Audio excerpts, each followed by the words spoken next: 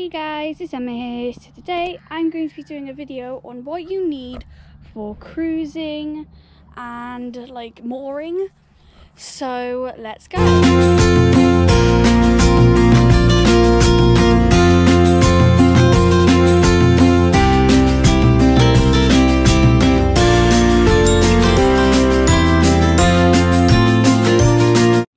So the first thing you'll need, especially if you're on the Kennenaven or where fluffy banks are, is a gangplank. We have a non-slip metal gangplank, and it's really handy. And it does even come with pins that you can hammer in, and then it keeps the gangplank in so it doesn't fall in the water. So we have quite a long gangplank. We're thinking of maybe getting a bit of a longer one soon. But that's what you need for mooring, and also to keep your boat from not floating away onto the other side of the canal. You'll also need mooring pins. You can have, I call it a curly mooring pin and a straight mooring pin. They're probably technical terms. That's probably proper names for this, but that's what I call them. We like this one better, because you can loop your rope round, so if your rope does fall in, then it won't fall in and lose your pin. But these ones are an option as well. And also, if you're on a bank like this with metal on it, if you can see that, you will need a dipe pin. That's what I call it. This one is actually a bit bent right now, as you can see, but you do have a proper one secured right now. So those are some of the things you'll need for pinning in. And then to actually put those pins in, you'll need a mallet. Get a very heavy, good mallet, because I've had a rubber one and they're really bad, insanely bad. So make sure you have a good quality and good heavy mallet when you're banging in your pin. Also, if your pins are banged in very well and people can't really see them, you can get plant pots or plastic bags or anything big, a welly, or basically anything to cover that pin. And we've just got these plant pots, and they're actually really handy because they're bright pink, so obviously people will see them. So I definitely recommend getting these so people don't trip over your pins.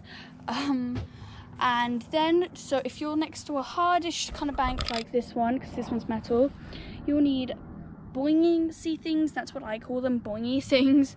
There's probably a proper term to this again, but I just call them these.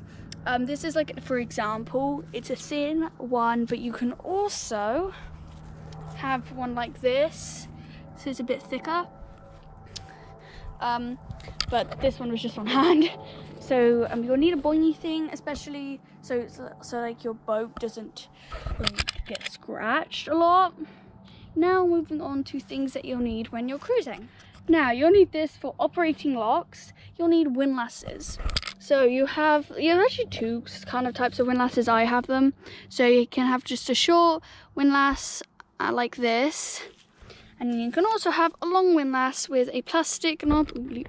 You can also have a long windlass with a plastic thing. You can even get them on these short ones, but I don't have one of those. I just have the long one with the plastic thing.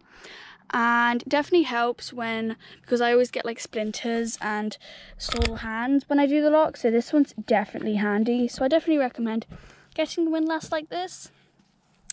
And then for filling up on water, you'll need a key, a waterway key, and we just have one, and I do recommend putting it on a little cork, because then if you drop it in, it won't float away. And then you'll also need a hose tap thing. I think that's what they're called. I don't really know, but it's always handy to have a spares, because we lose them quite a lot. So we have a few spares, but you just screw it onto the hose, and then you can put your hose in, and those are definitely really handy.